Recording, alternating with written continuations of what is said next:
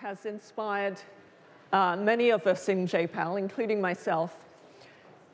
She's director of SNS, which is an organization that provides, it helps empower ordinary people by providing them information against which they can hold their elected representatives to account.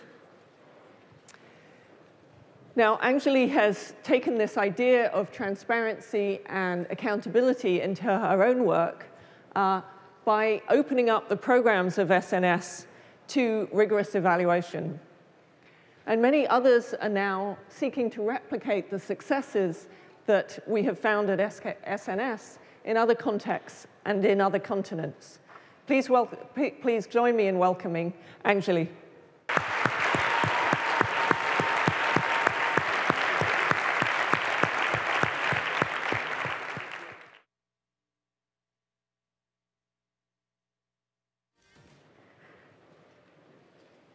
Thank you very much, and let me begin by congratulating JPAL on turning 10, and thank you very much for inviting us here to be part of these celebrations. JPAL has become very much a part of the SNS family, and since Abhijit walked into our office in 2008, we've done several projects together, and thank you very much for having us here to celebrate with you on this very special day. Let me just start very briefly by telling you about SNS. SNS is a non-governmental organization. We were set up in 2003. We are not affiliated with any political party, and we work on enhancing transparency and accountability in government functioning.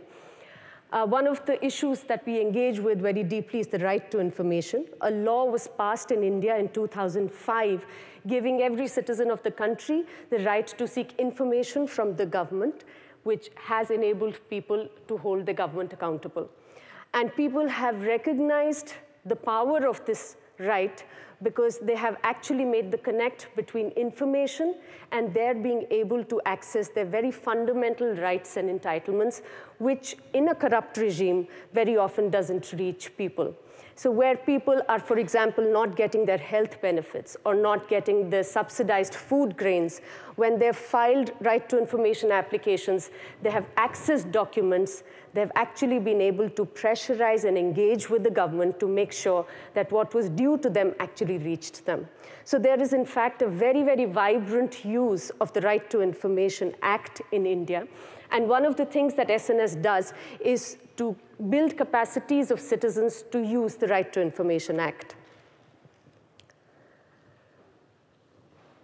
We hold meetings in a lot of urban poor settlements called slums, which are unauthorized settlements, and where we build capacities of people to use the right to information. These meetings are fairly well attended.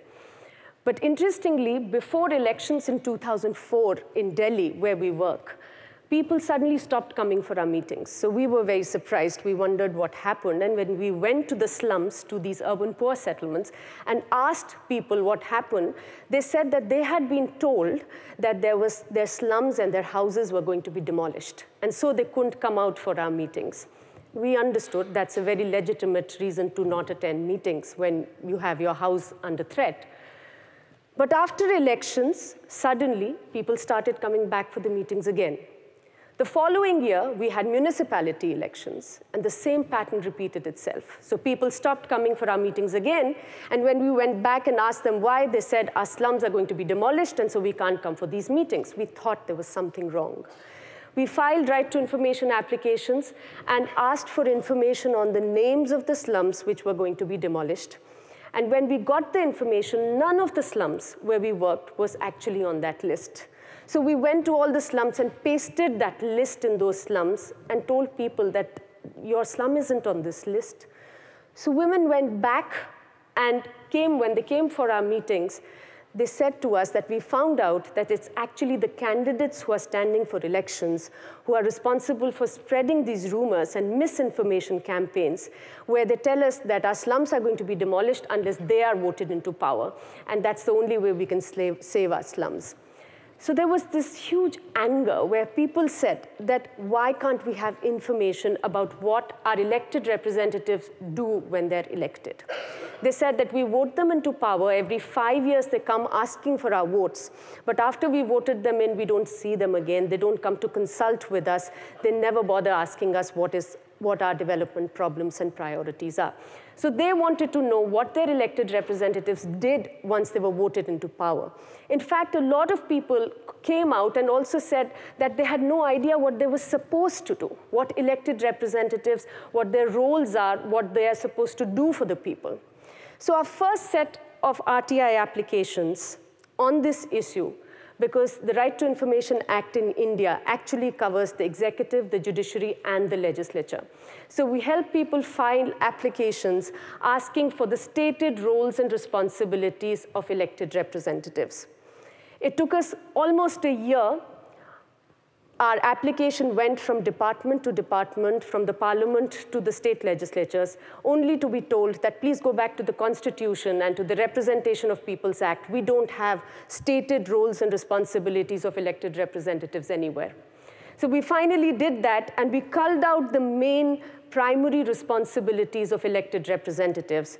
And the 3 primary responsibilities we listed out, and we circulated that information in the slums where we work. The 3 primary responsibilities essentially are within the legislature, where they're supposed to raise questions of public importance. Each of the elected representatives in India gets a constituency development fund or a local area development fund, which they're supposed to consult with their constituency members, and they're supposed to work on the basic, most priority development needs of their people. And the third is that each of them is a chairperson of several vigilance monitoring committees, which are supposed to monitor the functioning of the executive, the police, the ration, public distribution system, public health. They're on several committees which are supposed to function the monitoring of the executive. We disseminated this information in the slum communities and also amongst non-poor settlements. And one resounding realization was that nobody, however educated or uneducated they were actually aware of most of these responsibilities. People said that they had no idea that their elected representatives were in fact getting local area development funds. Even where people said that they'd heard about it, they had no idea how much funds were available and where they were in fact being spent. So there was a great deal of interest when people got to know about their roles as to what their individual elected representatives were doing. For example, let me just move ahead. This is the sort of information that came out at an aggregate level. Each year, there were only about 22 meetings of the Delhi Legislative Assembly that were held in the period 2009 to 2013. I'm giving you some statistics, the latest statistics. And the Assembly met for less than 70 hours on an average in a year. 17 members of Legislative Assembly out of 17 never raised a single question. In none of the constituencies were the 6 stipulated meetings of the Police Vigilance Committee that was supposed to happen took place. None of the districts had district grievance redress committees which were supposed to look into people's grievances related to water, electricity, and sanitation. None of those were actually set up. And the Ration Vigilance Committee didn't have any meetings in 28 of the 70 constituencies. We accessed information on individual elected representatives before the 2008 elections that were held in Delhi for the Legislative Assembly. This was the information that came out at an aggregate, but we also managed, under the Right to Information Act, to receive information on each of the elected representatives. And when we put out that information to people, people were really, really interested in getting that information and in engaging with that information. In fact, in one of the constituencies I remember, which is known for its water scarcity, when we gave people information on how their local elected representative had spent the local area development funds, it turned out that he'd spent 70% of his funds on constructing fountains in parks where people had no water to drink in their homes. So women from slums got together and went to their elected representative and said, we're not going to vote for you in the forthcoming election because we've been coming to you instead of helping us address our drinking water problem, we realized that you've actually been spending your funds on constructing fountains in parks. So very quickly, the local area representative got his act together and immediately got several water pipes laid in the various slums and made sure that people had water in their homes, and which actually proved to people that using the currency of the vote, they could in fact hold their elected representative accountable if they had information, because without information, the engagement had been meaningless. We wondered how to get the information across to a larger section of people. And in one of the community meetings, one woman stood up and said, all our children go to school and they get a report card on their performance. So why shouldn't each elected representative be given a report card on how they perform in their 5-year tenure? So we brought out report cards on the performance of elected representatives. Information is given and a snapshot on each of the representatives, how they performed in the assembly, how many times they attended assembly, how many questions they asked, what they asked the questions on, how they spend the funds at their disposal, what are the issues they spend the funds on, and how they performed on the various committees that they're members of. These report cards, wherever we were working, we realized had substantial impact. But we were told repeatedly by people that the only thing that impacts politicians is votes. And we had no idea how this would impact the voting patterns of people. And in India, like I realized it's true across many countries, voting is very identity-based. So we have religions along which people vote. People vote along the lines of caste, religion, many other things. But would performance be something on which people would actually vote along? And that's when we met Abhijit and Rohini. And we set up a project where 10 constituencies were chosen, which had high slum densities. And in these, there were treatment slums that were chosen where the report cards were disseminated, and there were door-to-door campaigns to distribute report cards and information, pamphlets on what the roles and responsibilities of elected representatives are.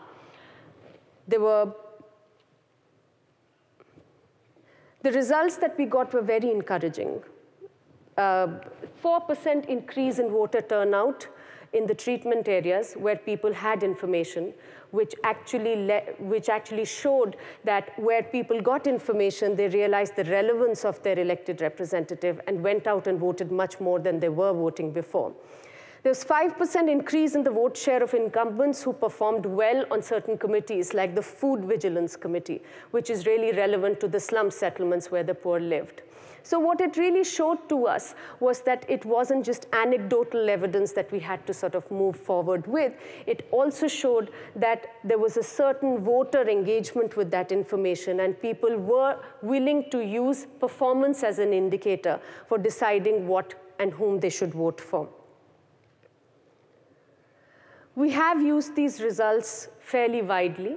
We've, of course, carried on with our work in the slum communities where we work, but we've also engaged at the policy level to bring about greater transparency in the functioning of elected representatives. We worked with the governments and with the Central Information Commission in India to make sure that there are orders which have come out which state that information on project-wise details of how local area development funds are spent must be put out in every constituency on boards in the local language, so that people can engage with that information and can, in fact, meaningfully engage with their elected representatives to ensure that their development needs are met. Similarly, we've worked with the Information Commission in India to also make sure that there is a live webcast of the proceedings of the Legislative Assembly so that people can have access to information on what happens on their behalf in the legislative assemblies and the parliament. I'll stop here. Thank you very much.